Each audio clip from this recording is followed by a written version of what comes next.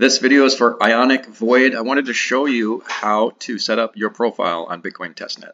Don't worry, I will not hit the mint button. Had I pressed the mint button, I would actually own this username on Bitcoin testnet, which is free, by the way, using Bitcoin testnet coins.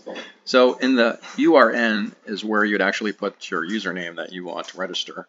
It is case sensitive, so we'll do Ionic Void, similar to your Twitter account.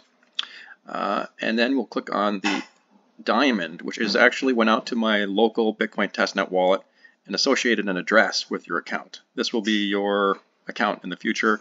Also Ionic Void, so they can find you either way. Also, I'm attaching an image. This image I got from your from your Twitter account, and when you click on it,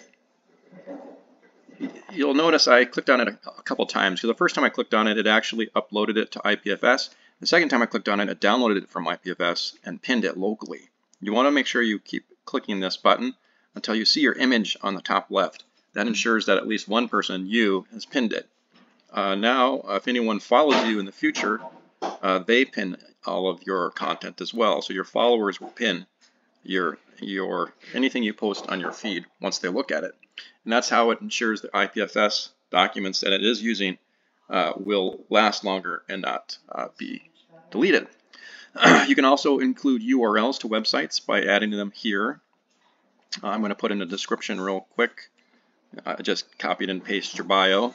You can see it's all in there into the bio section. And now if I would hit mint, it would claim this. And within 10 minutes, this Ionic Void would be an active user account on Bitcoin testnet. It is totally decentralized, trustless, using only Bitcoin testnet. Have a great day.